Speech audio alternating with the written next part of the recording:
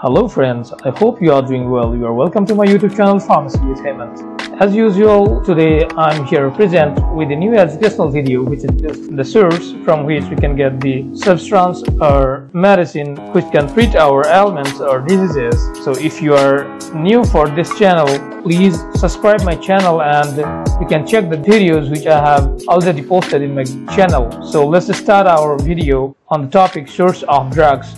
Our ancestors or our forefathers in the ancient period, they used to treat themselves by the nature drugs which they used to get from natural sources. But now, due to the scientific development and the progress, we have many sources from which we can get the drugs. You can see the sources of drug in the current period, such as the drugs which are obtained from various sources are natural source. In natural sources, so there are four sources, that is plant source, animal source, mineral source, and the microorganism source, as these are the conventional medicinal source. And other three are their semisynthetic source, in which some chemical changes are made in the naturally available compounds, which is known as the semisynthetic source. And synthetic source means purely they can mimic the structure of chemical which we can obtain from the nature. And next one is biosynthetic source, means by the use of bacteria, viruses, and by the genetic modification we can get drugs which can treat our ailments. So semisynthetic, synthetic, and biosynthetic sources are novel or new source of drugs, whereas natural source is the oldest source of drug. In plant source, we can get medicines or drugs from the several parts of plants, such as roots, leaves, or barks. Even from fruit, seeds also we can get the drugs. Few drugs or chemicals which you get from plant are alkaloids, glycosides, resins, tannins, gums, and oils. That is volatile oil and fixed oil. We'll study in detail, we'll discuss in detail about chemicals which you get from the plant source. As you can see that we can get alkaloid, which is the nitrogenous heterocyclic base and pharmacologically active. It is composed of carbon, hydrogen, nitrogen, and oxygen. They are bitter in taste and often poisonous.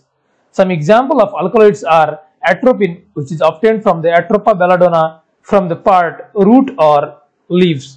And another example is quinine, which is obtained from the bark of cinchona plant. Next one is morphine, which is the potent opioid analgesic obtained from seeds of Papaver somniferum. Next one is the glycosides. Glycosides are the substance which consists of sugar molecule and the non-sugar molecule, where sugar molecule does not have pharmacological activity and the non-sugar part has pharmacological activities, whereas sugar molecule have only pharmacokinetic properties. Some examples are digitoxin, digoxin, which is obtained from Digitalis lanata and Digitalis purpurea, and another is ouabain, which is obtained from Strophanthus gratus. Ouabain is also the potent cardiac stimulant. And another is resin. Resin are the solid substance found in plant and are the polymers of volatile oil. They are produced by the oxidation and polymerization of volatile oils, and they are insoluble in water, whereas they are soluble in alcohol, chloroform, and the ethers. Some examples of resin you can see that is gum resin, which is also known as asafoetida. You might have heard about this. Asafoetida means in our Hindi and Nepalese language it is called as the hing. It's used as carminative as well as the spices in our home, in our kitchen. Next is balsams. Balsams means benzoin, tolu, and peru. They all are the examples of resin. Tannins. Tannins are the non-nitrogenous phenolic plant constituents. They have the astringent action. And some example of tannins is from cinchona bark, melfern, tea leaves, and wild cherry bark, and the resource for tannin is amla, etc. And next one is gum. Gum is the viscous or Colloidal residues, which is obtained from the plant. Chemically, they are the polysaccharides and simple sugar they can yield when they are hydrolyzed. Upon addition of water, some of them swell or dissolve or form an adhesive mucilage or remains unchanged. Some examples are gum acacia and gum tragacanth, which are mainly used for the pharmaceutical excipients for the manufacturing of tablet and capsules, and several drug doses form. Next is oil, which are classified into volatile oil and fixed oil. Volatile oil are also known as the essential oils, which have essence. Essence means smell. They are not deteriorated after keeping for a long time. They have a nice aromatic smell and often from leaves and flower petals by the distillation, by the steam distillation process. They are non-caloric and of no food values, and they are not used to form soaps and alkali. For examples, clove oil, peppermint oil, eucalyptus oil, and ginger oil. These are the example of volatile oil. Next is fixed oil. Fixed oil means which is not evaporated at the room temperature, which is in the liquid viscous form, which is obtained from the seeds by the pressing or by squeezing it by the high pressure. They are not volatile and leaves greasy stain on evaporation. They have caloric as well as the food value. They are used to form some soaps and alkalis, and they become rancid after keeping for a long time. Rancid means it will leave a very foul smell. Some example of fixed oil are olive oil, castor oil, croton oil, and peanut oil. Let's enter in our natural source, that is animal source. Some animal source continue to be used to procure some modern drugs because of cumbersome and expensive procedure for the synthesis of such drugs. And some example of natural animal sources are from the pancreas of cow we can get insulin, which is used in the type 1 diabetes mellitus. From the sperm of fish we can get protamine sulfate, which is the antidote of heparin. From the intestine of pig we can get heparin, which is used as the anticoagulant. From the lungs of ox also we can get the heparin, which is used as the anticoagulant in the medical field. Another is mineral salts. Mineral salts or their salts are useful pharmacotherapeutic agent, as we know that ferrous sulfate is used in anemia, which is caused by the iron deficiency, which is known as the iron deficiency anemia. Magnesium sulfate, which is used as a purgative, and magnesium trisilicate, aluminum hydroxide, and sodium bicarbonate, these three are used as the antacids, which are used to decrease our gastric acidity. Aluminum silicate, which is also known as kaolin, is the adsorbent, can be used as an antidote or adsorbent of the toxins from our body. Some radioactive isotopes of iodine, phosphorus, and gold are used for the diagnosis as well as the treatment of malignant conditions. You might have heard about the radiotherapy. In radiotherapy, mainly phosphorus and iodine isotopes are used. The microbiological source is, as you already know, that there are certain medically important fungi, mold, and bacteria are present in our environment. You might know that penicillin was the first antibiotic which was obtained from the Penicillium notatum fungi by Sir Alexander Fleming. Next antibiotic which is found from fungi is chloramphenicol, obtained from Streptomyces venezuelae. Grassofulvin, which is obtained from Penicillium grassifulvum. Neomycin, obtained from Streptomyces freddi.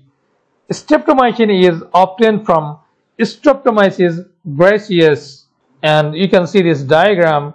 It is shown that how we can obtain antibiotics from the fungal culture. You can see that Penicillium colony is a big white patch is there, and these small patches means it is a normal bacterial colony, and the dark part is the area of inhibition of bacterial growth. And another is semisynthetic source.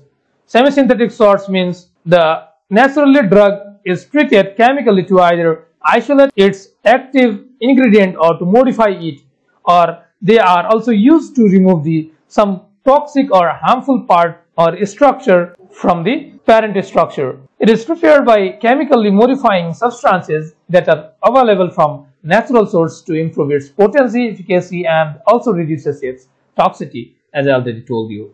And some examples are morphine, codeine, heroin, etc. are semisynthetic drugs produced from opium, while cocaine is a semisynthetic drug produced from the coca plant. And you can see one example is this artemisinin, which is the naturally obtained drug from artemisia, and by the methylation and reduction we can form new chemical which is known as the artemether, used in malaria, used in the treatment of malaria. Another source is synthetic source, where the pharmacological activity of a drug depend on this chemical source, and at present majority of drugs used in chemical practice are prepared synthetically, such as aspirin, oral diabetic agents, antihistaminics, amphetamine, chloroquine, and chlorpromazine.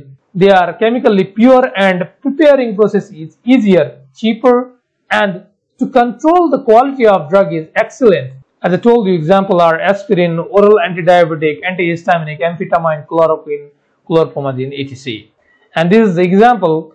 We can see that morphine is naturally obtained, and heroin, fentanyl, tramadol, these are synthetically synthesized in our laboratory, which have the pure structure and cheaper process than the obtaining of morphine from the nature.